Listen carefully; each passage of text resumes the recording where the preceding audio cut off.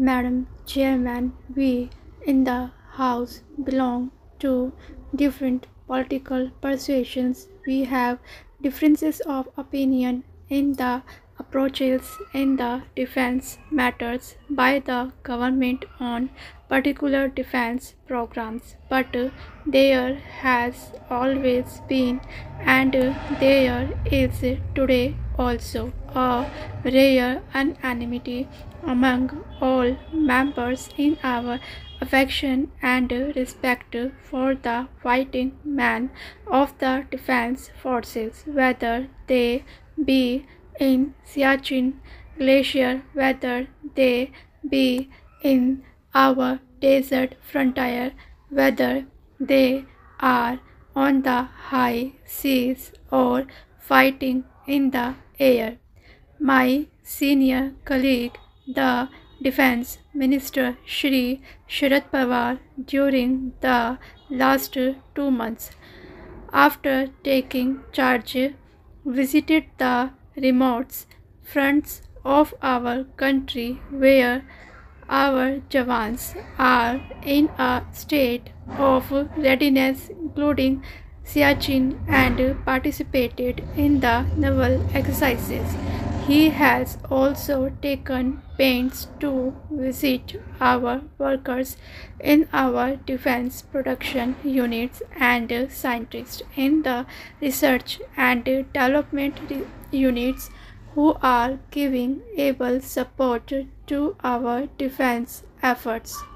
Madam, we are aware of the de-essential of tensions in the world, the preceding of the possibilities of a nuclear war largely due to the epoch-making initiative taken by gear world leaders, but then, as far as India is concerned, we have to live with the geopolitical regional situation and our threat perceptions in our immediate government, which are of an extremely serious nature.